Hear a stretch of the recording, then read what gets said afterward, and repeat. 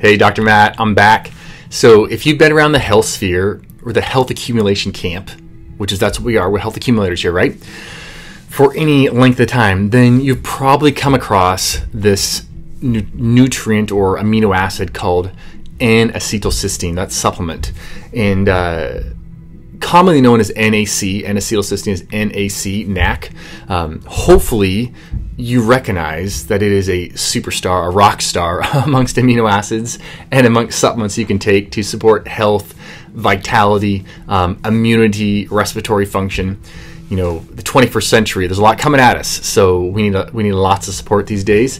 And if you have not been privy to the benefits of NAC, then I'm hoping in this video I can help really bring to light some of these things, and you can be like, wow, this is exciting, there's things out there that could help me.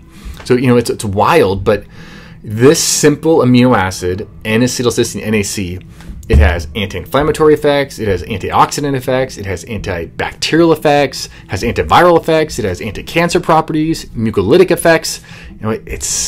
It has a lot of effects that are very, very, very positive. And it's going to be troubling. It's going to be hard to find things that it doesn't help, it doesn't benefit. We use it part of so many therapies in our office, from respiratory to different cancer therapies, supportive, to digestive therapies or biofilm busting and stuff, because there's so much awesomeness that comes from this amino acid. And it, the main thing I think most of us think about or know about is that it increases glutathione levels. And glutathione is our master antioxidant, or mother of all antioxidants. And, it is a massive supporter of detoxification in our body. And if you can have something that's going to greatly increase glutathione production, such as NAC, then life's gonna be good, right? That is massively supportive. Your liver's happier, your kidneys are happier, our eyes are happier. If we get an infection, our body is a whole lot happier if it has sufficient glutathione levels. Because the benefits of glutathione, in every cell in our entire body, they're vast. The cleansing effect, the detoxification effect, supporting, whether you got chronic infections, you got heavy metal use, heavy metal disease, whatever it is, glutathione, the aging process itself, glutathione is massively helpful at decreasing that and slowing it down. And you could be a 20-year-old having low glutathione levels and a 60-year-old who has great glutathione levels, and guess what? The 60-year-old is going to do pretty good. 20-year-old, they might have some trouble. So NAC, it's been used for so many years, like 60 years, 7 years maybe almost right now. And it has an extremely safe, highly safe safety record. And there's been writings dating back to like 1962 in which they talk about the benefits of N-acetylcysteine for a lot of respiratory issues. In fact, the American Association of Thoracic Surgery at their annual meeting in 1962 actually goes through talk about the massive benefits of this amino acid, and the fact that doesn't seem like there's much side effect to it. In standard medicine, NAC is commonly used for acetaminophen toxicity or Tylenol toxicity, where that a person took too much of those, or maybe took them for too long, and these medications ended up kind of destroying the liver and leading to liver failure. But if a person can receive a really high dose, like upwards like about 9 grams or 9,000 milligrams of N-acetylcysteine within a short time of an overdose of, say, Tylenol, then they have a great chance of saving their life, saving their liver, and getting back to normalcy, because NAC is getting those glutathione levels back up. And along with helping Tylenol toxicity, NAC has been shown to decrease liver and kidney toxicity related to chemotherapeutic agents, specifically cisplatin, which if you've ever had chemotherapy, that, man, you want everything possible to decrease side effects of the chemotherapeutic medications without decreasing its effectiveness. So talk to your oncologist about potentially using NAC in your routine if you're undergoing chemotherapy right now. In my own practice, I would say the most common use I see and commonly recommend for patients related to NAC, given that I try to keep people away from Tylenol, acetaminophen as much as possible, and I don't personally prescribe cisplatin as a chemotherapeutic at all, is to use NAC for upper and lower respiratory tract infections when in chronic respiratory illnesses like, say, emphysema, COPD, bronchiectasis, even some asthma conditions. And the reason being is that NAC acts as an amazing mucolytic. I mean, it basically breaks these disulfide bonds between the glycoproteins.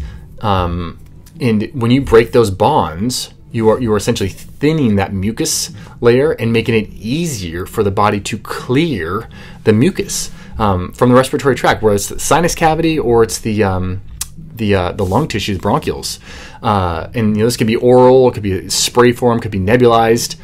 But it is amazing what happens when you clear the mucus, make it easier to clear the mucus. Then the chances of infection settling, going from a viral infection to a bacterial infection, the risk is much, much less if you are consistently clearing that mucus and then that inflammatory response being created as the body tries to clear the infection.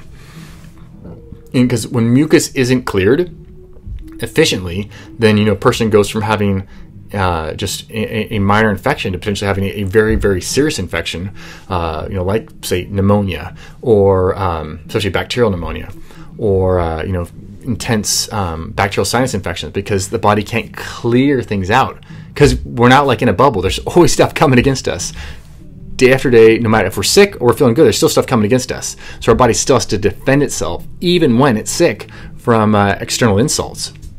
And inhibiting the capacity of infections to harbor and infectious agents to harbor and colonize the lung tissue, the bronchioles, our respiratory tract as a whole is paramount to making sure that we don't end up in essentially an emergency situation, in a hospital situation, having to require high-level interventions, oxygen, steroids, these kind of things.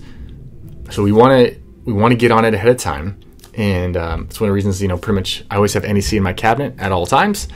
Take it with me on vacations, and I would say for anybody else, that's something to strongly consider.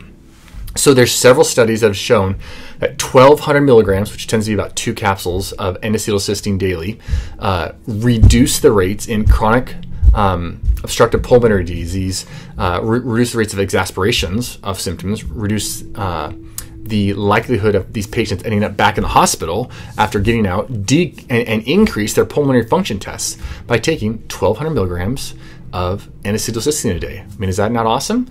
I think it's well worth the try for almost anybody with these conditions.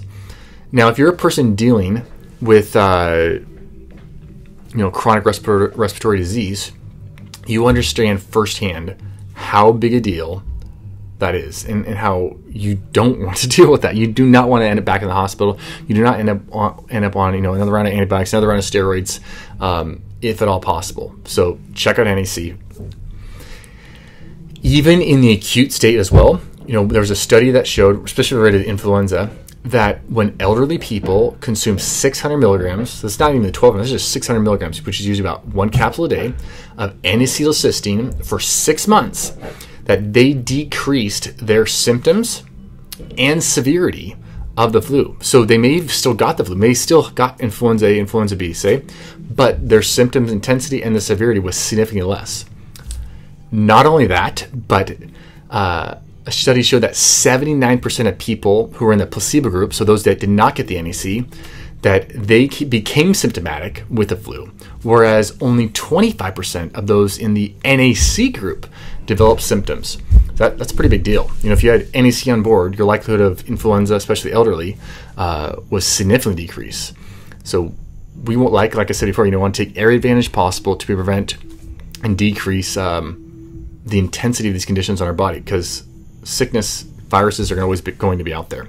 So when people have chronic or acute sinus infections or lung conditions, glutathione is used up, and the resources for its production, they become depleted.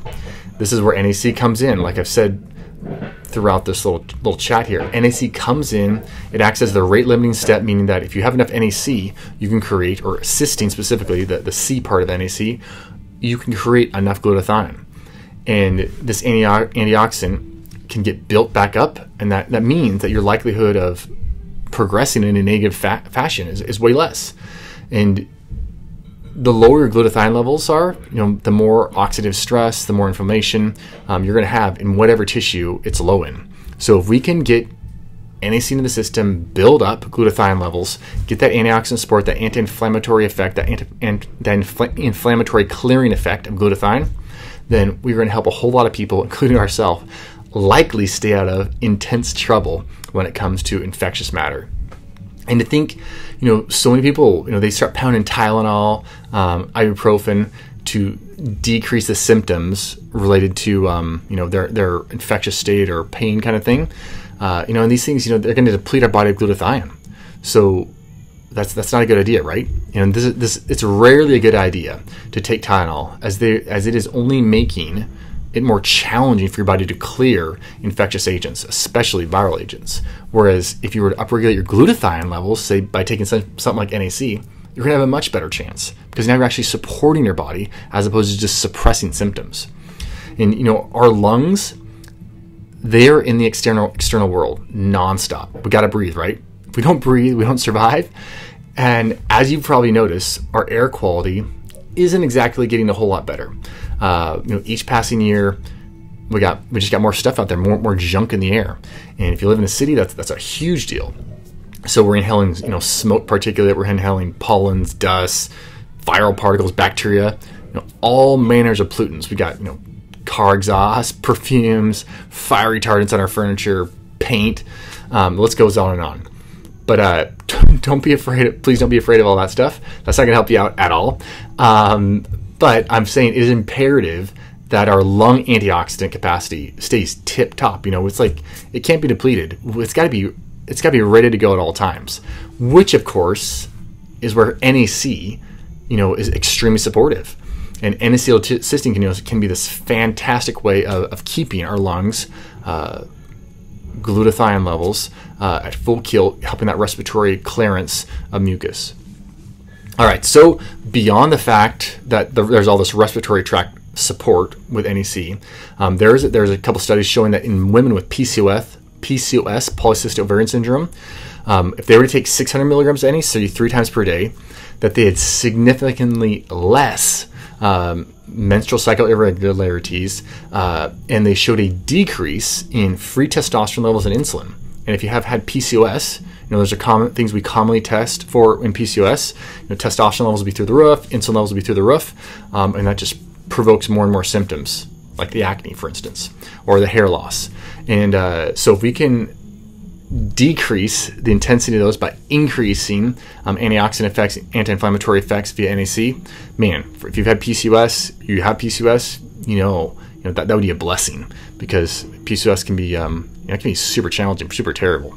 And not to leave the gentleman out, there's also some studies demonstrating that N-acetylcysteine can support sperm quality, and it can support sperm motility, which is a big deal, given that infertility, specifically related to gentlemen, and the fact that the male body has at the deficiency related to fertility, this is a big deal. So if you could increase your fertility, gentlemen, your sperm quality, and decrease the breakdown of sperm DNA by having some NAC on board, man, that would be huge, because so many people are wanting to have babies, seemingly can't have babies, and it's related to the sperm quality.